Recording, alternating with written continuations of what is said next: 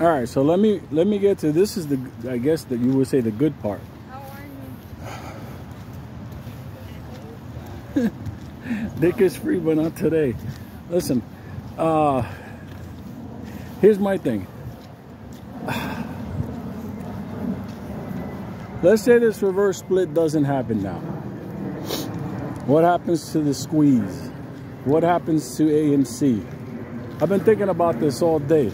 So let me try to explain what's my thinking before I say what I think is going to happen.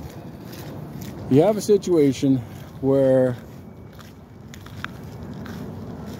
the solution to the AMC squeeze was having APE as your hedge. You're going long. So if you were a hedge fund, you bought up APE, or you had access to APE at a cheap price in order to cover your AMC shorts. That's why people weren't going to get margin called, because it was an incredible short position on APE. I'm sorry, on AMC, but you could always get your hands on AMC Light, which was APE. But something interesting happened along the way. APE started to run dry.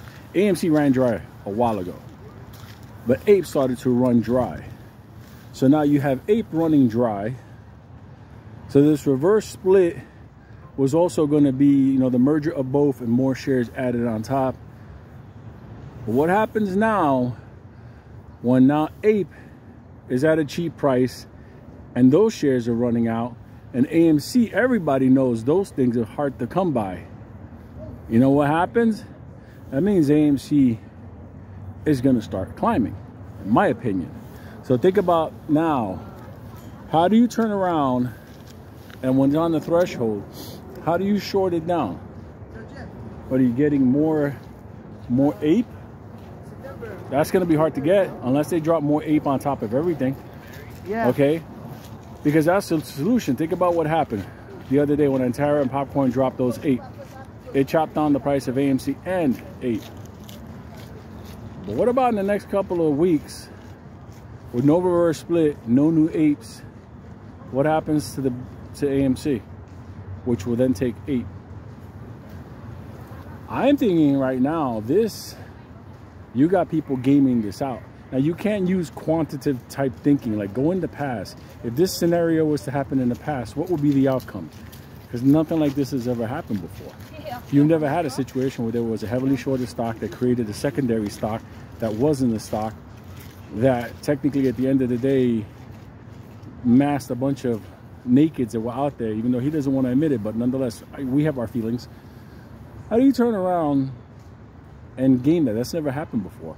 And then there was going to be a reverse split in order to bring both of them together, consolidate, suck up whatever's out there, and then drop new shares on top. No, that was like a cleanup operation, but now that's not the case. So AMC and APE without a cleanup operation technically means AMC is back in action again. And that means APE as well. Don't fool yourself. APE is AMC.